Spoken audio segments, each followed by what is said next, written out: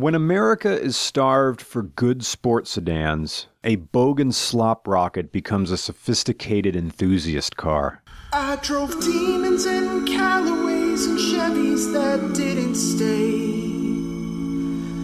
Oh, point me to something I can get.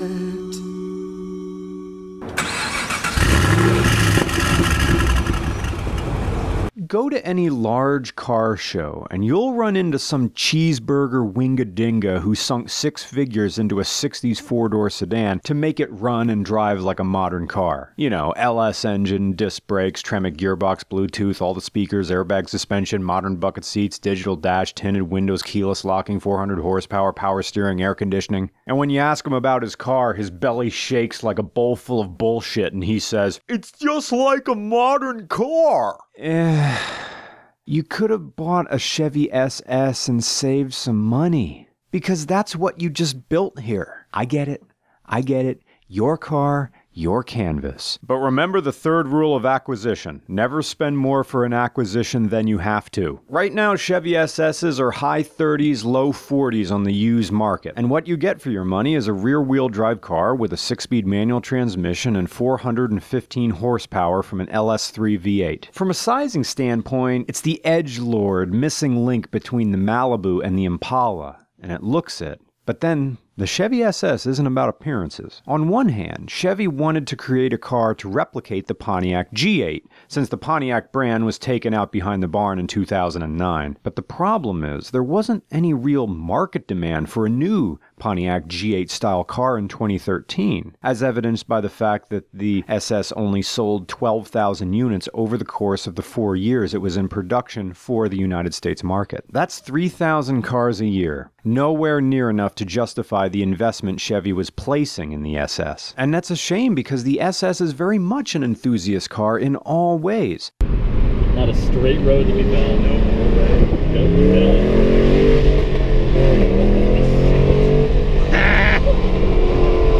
And a proven daily driver in keeping with the de facto theme of this season. But the Chevy SS offers more horsepower than your average driver would ever realistically need in their daily life, but the option of having that power means you can scratch that itch whenever it hits. Because it's that little stretch in Tilden Township where there isn't another soul in sight, and only God is watching, and He didn't say anything about horsepower in the 10 Commandments. And roll into it.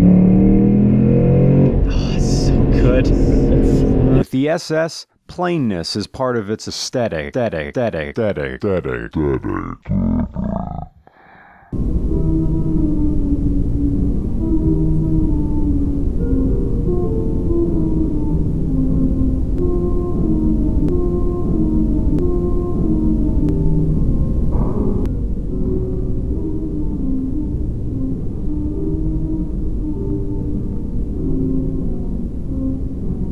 And an appearance that's cleaner than a Mr. Rogers' Book of Swears. And this is an American cult classic before it even left the showroom. The Chevy SS is like a band that's breaking up after their first album. It wasn't necessarily state-of-the-art, but the SS was very much a modern car that wasn't all too far out of place from its competitors in the technology department. But then, that ended up not mattering anyway, since the SS didn't sell. When it was first released in 2013, reports had expectations for the Chevy SS sales to settle between 15 and 20,000 units per year, which makes the roughly 3,000 miserable units they actually sold for each year far more embarrassing to General Motors' bottom line. At an MSRP of $44,470, it wasn't even like the SS was some sort of cost-prohibitive car. I mean, I'm saying it's not cheap or anything, even on the used market, but it could have been worse. You know what? I gotta go ask Bruce Hahn a question. Bruce, I have a question if you got a minute. Yeah. Alright. Say a guy comes into you and he has like an Impala, but he wants it to drive and act and everything. He wants an LS3, he wants a Tremec 6-speed, he wants air conditioning, power steering, he wants a stereo. He wants his old car to act like a normal car. Like, can you ballpark like what that would be? Does he have the car already? Yeah, let's say this imaginary person has a mid-60s Impala bone stock, and he wants it to be a new car.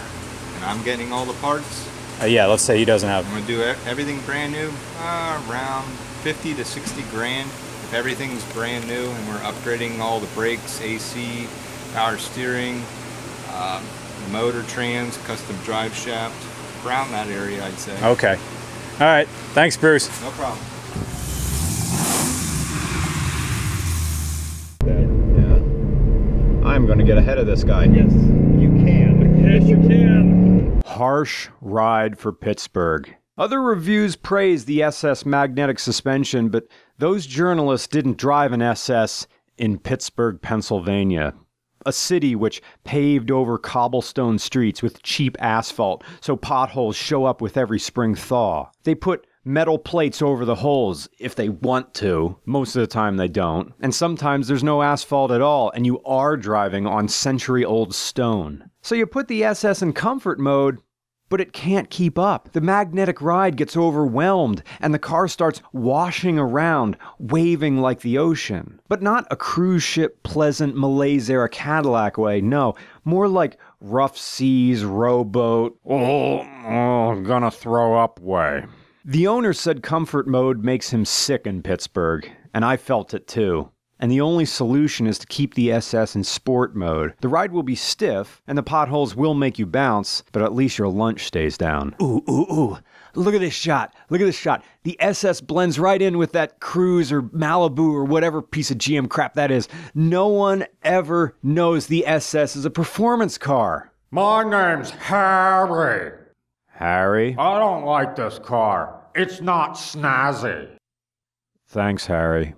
The point of this American Commodore is that it's invisible and contemporary, a joy through secrecy. Chevy SS, for the man with a 10-inch cock who doesn't have an After Dark Twitter account. Chevy SS, stealth every day. Chevy SS, brought to you by Thrill Jerking. This one time, I jerked off during freshman orientation at college. I snuck off during an assembly in the student union building when they were telling us how our IDs work in the dining hall. Swipe quickly. Great, really. You needed 45 minutes of my time for that. I'm going to the bathroom.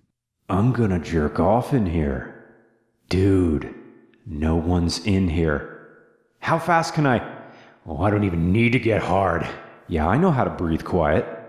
These hood vents do go somewhere. They don't cool much, but look, they are functional. They go right through into the engine bay. It's a manual transmission and it does have hill assist, but you only get 2 seconds of hill assist before it lets go. To put that in perspective, my Subaru Forester, you put that hill assist is always on and it will stay on indefinitely. The Chevy SS, it doesn't have patience. It'll let the brakes go after like 2 seconds. Once we got the car a little bit outside Pittsburgh, the SS felt a whole lot better because you get that torque at any time. It's not going to really work in 6th gear. 6th gear is just for cruising. There's no torque there. Just put it in 5th and then you pull away. And everybody in the car was comfortable as long as the roads were okay. And because this Chevy SS is also a family car. The Chevy SS is the logical continuation for, a family man who wants a performance car and maybe has outgrown the Ford Focus ST. I called that one of the perfect performance family cars. But if you need more than that, and you need Focus, I didn't like that, well, we need a larger car.